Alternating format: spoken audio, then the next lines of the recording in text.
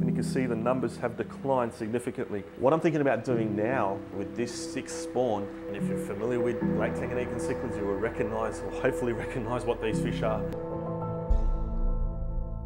G'day guys, Jason here. Welcome back to my fish room. So in this week's video, we're going to be doing my June 2021 fish room update tour. So let's just get straight into the video.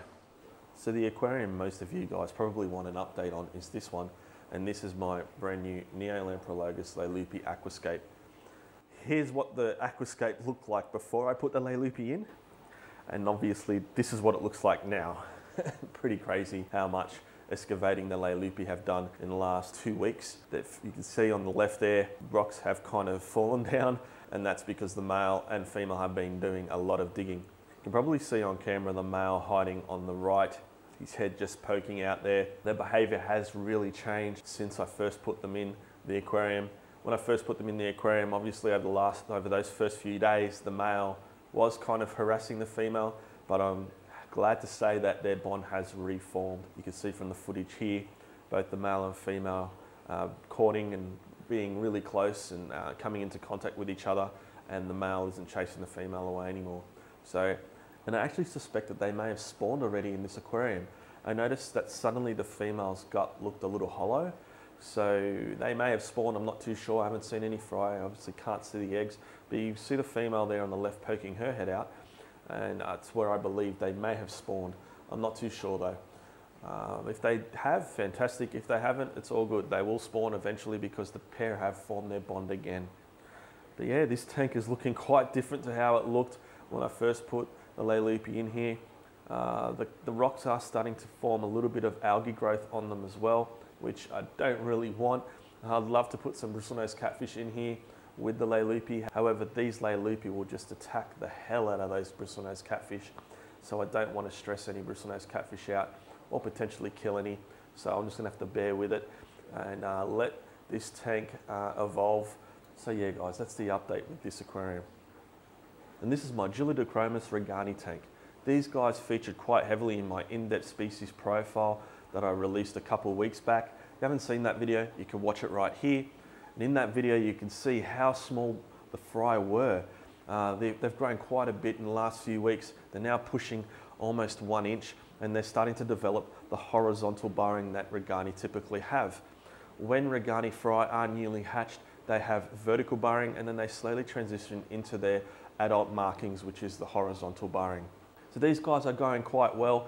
This is the largest spawn to date that the adults have had. Typically, what they've been having is a max of 20 fry per spawn. And now with this, I suspect there's over 50, probably 60 fry in the one spawn. Really, really happy with that. I was starting to think that the adults, they wouldn't have a larger spawn more than 20 fry. But this has proven that to be incorrect, and their spawn sizes are getting bigger and bigger as the adult pair, or trio now, mature. And I thought I'd show you guys this tank and how it's going. These are my white Altolamprologus calvus, the oldest fry that I have, and you can see the numbers have declined significantly. But that is not because of deaths, thankfully it's not, touch wood. It is because I have been selling them at the Cichlid auction. So I have quite a few still in here. I suspect around 40 left. And they're the largest ones now are starting to push the 2 inch size. You can see in the center of the frame there is quite a large mound of pool filter sand. That is some of the males. They are digging and starting to create territories in this aquarium. However, they really can't do that too much. Their aggression is really suppressed because of the sheer amount of calvus that I have in this tank. I wish I could put them into a larger grow out tank, but I just don't have the room at the moment. So I'm relying on selling these fish, getting the numbers down so I don't stunt the cichlids growth. Because if you overstock your aquariums, and while your fish are growing up, you can stunt their growth. So I'm really, really trying hard not to do that with these fish because I absolutely love them. The other thing is I just love looking at this aquarium. I've said it many times in my other videos. I really wish I could keep all the calvus because they're just a stunning looking fish, and this is one of my favorite aquariums in my entire fish room. And just watching them school and swim around together is just really relaxing and nice to see. I love their unique body shape. It is quite interesting, and yeah, just seeing them school and shoal together There's something mesmerizing about watching them swim around in their aquarium. Considering I'm showing you these guys, I might as well show you their breeding pair that I have that spawned these guys over a year and a half ago now. Now these guys have featured quite heavily on my channel, and they are my white Altolamprologus calvus breeding pair. The reason why I'm showing you them this month is because they've spawned again. The female is in the shell on the left, and this is the male. He is guarding the territory. And apologies for the really dirty aquarium. When these guys are spawning, when they're preparing to spawn, and when they have spawned, I do not touch this aquarium. Don't want to stress them out at all, so I just let it be. I try to put up with the algae that's on the glass. I don't let it worry me, and I just let these guys relax, not stress them out at all. I don't even like being in front of the aquarium for too long. I just let them do their thing. I know that the fry are going to be hatching in the next few days and coming out of that shell, and I'm actually thinking of changing what I do with raising the fry. If you've seen my index species profile on Altolamprologus calvus or Altolamprologus compressiceps, you can watch that video right here. But if you haven't seen that video, I've tried a few different things with raising the fry to get better success rates, better survival rates with the fry. And this time I'm considering changing things up a little just to see what it does. I think that will benefit me. I will learn some things from it. And obviously it will benefit you guys just to see what the difference in survival rates will do. Obviously I don't want to lose the spawn, but I'm thinking of just changing things up just to see what will happen. Again, if you've seen my other video, which is about trying to get 100% survival rates with your calvus or compressiceps fry, you can watch that video right here.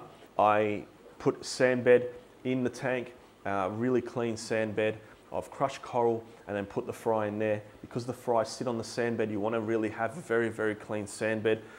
For at least the first 2 months of their life, calvus fry like to hop off the sand bed, and because they're sitting on the sand bed so much, they could possibly develop infections. What I'm thinking about doing now with this 6th spawn is, again, putting in a crushed coral sand bed, a very, very clean one, but also moving the female with the shell into that brand new fish tank, letting her, seeing if she will raise the fry, seeing if the fry survival rate will be even better with her fry. Obviously there is a risk that she could eat the fry. There is also a risk that when I put the female back in with the male, that he could bash her up because I might break the bond. But I think I might be okay. I've got a feeling that when I put her back in the tank, if I do this, I'm not saying I am going to do this, but if I do decide to move the female out with the shell and the fry into the grow out tank, I do believe that the male and the female's bond will reform once I reintroduce her into the aquarium, because calvus are fairly peaceful fish. So I might give that a go. Be interesting to see how the survival rate changes. If it improves, if it is a bad decision, I don't know, but I think we will all learn a lesson from that. And again, I'm not saying that all calvus will behave the same way as my calvus. This is something I'm considering with this 6th batch of fry. So we'll see how they go. And you can see there, mate, the male has not moved pretty much the entire time I've talked about this aquarium. The female is in that shell. And yeah, I'm expecting to see the fry. If I do not move the female out of this tank with the shell, I'm expecting to see fry in the next few days. But yeah, that's the breeding pair of my white Altolamprologus calvus. And the next tank getting an update is this one. And if you're familiar with Lake Tanganyikan cichlids, you will recognize, or hopefully recognize, what these fish are. And they are Neolamprologus leleupi. These are my fry from my beautiful breeding pair that I have. They're really starting to colour up now. I'm not sure how many I have in this aquarium. There are at least 2 to 3 different generations in this aquarium. And yeah, some of them are starting to push. The largest one's starting to push 1 inch. They're not quite at the sellable size yet, but they're doing really, really well. I really wanted to get them out of their old breeding tank where they were born, because that tank has black contact paper on both sides and the rear, as well as that tank was pretty much bare bottom, and it had black neoprene for the base instead of white styrofoam. And my concern with all that was, because the fry were growing up in such a dark tank, that they would just be dark leleupi. They'd grow up to be dark, almost brown leleupi, which you really don't want with your leleupi. You want that bright yellow, that bright orange color that leleupi, beautiful leleupi typically have. And thankfully I've been able to move these guys into a bare bottom tank which has white styrofoam as the base, so that's reflecting up to them, brightening them up even more, and does not have black contact paper or paint on either side of the aquarium. The only pane of glass that has black on it is the very, very back, and as you can see, it's a small part of the aquarium. It's only 1 inch wide by 14 inches high, and that is all that has black in this aquarium. So because of that, these guys are colouring up beautifully. You can see they're doing really well. And I love watching this tank, just like the calvus. And when they school together, they look awesome, all moving in one big group. So in this aquarium, you can see I don't have much in terms of rocks for shelter for these guys. I basically have PVC pipes for them to hide in, just like the shell-dwelling cichlids. And I have one stone at the back that's basically holding that sponge filter in place, because these sponge filters are quite cheap off eBay. The suction cups don't last too long and they like to lift up and float to the top of the aquarium. Placing a rock at the back just holds them in place and they won't move around. So that's my solution for those poor suction cups. But yeah, these guys are quite fine in this aquarium without too many rock structures for them. The reason I have that is because, again, the darker rocks might make the leleupi darken up. Having white PVC provides them shelter, and it being white also helps them keep their nice bright colour as well. And that's why I have left the PVC in the aquarium. The other benefit of having PVC in the aquarium over rocks is that when it comes to catching fry to sell to customers or to your cichlid club, it's very, very easy to catch a fry. You're not going to stress them out too much by trying to chase them around all the rocks in the aquarium. You just put the net in, scoop some out, and happy days, you've caught some leleupi fry to sell to other hobbyists. These guys are born at the start of 2021, in January 2021. It's now June 2021, and you can see the size that they have put on. Quite quick. Leleupi aren't the quickest growers in the cichlid world, but they've gotten to the 1 inch size within about 6 months. So there you go. I've got 2 breeding pairs in my fish room.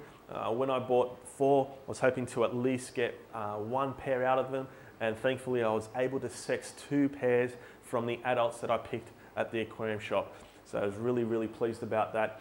And the other pair still are in a 2-foot tank by themselves. They are spawning frequently as well. However, the male of that pair seems to eat the fry, and I'm trying to get him used to having fry in the aquarium with him. And I'm just letting that pair do what they do so they can learn how to look after their fry.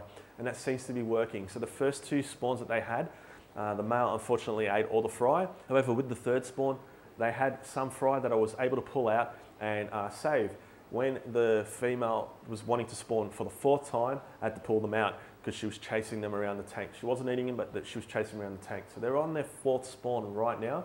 And again, I'm going to leave the fry with the male, with the female, just let them do their thing. Hopefully they will catch on to what they do, they improve their parental instincts rather than constantly taking the fry away from their parents. Try to develop that bond between the parents as well as with their own fry. So I suggest you guys do that as well. Obviously it's a little disheartening to see the parents eat their own fry, but you want them to learn, let them mature, let them learn what they're meant to do, and hopefully they will work it all out and be better parents for it. So in the long run, it will benefit you and them. So there you have it, guys, my June 2021 fish room update tour. I really hope you enjoyed that video. If you did, please hit the thumbs up, comment and subscribe buttons. I really would appreciate it. All right, guys, I'm gonna wrap this video up now. Thanks heaps for watching, and I'll catch you in the next one. Bye.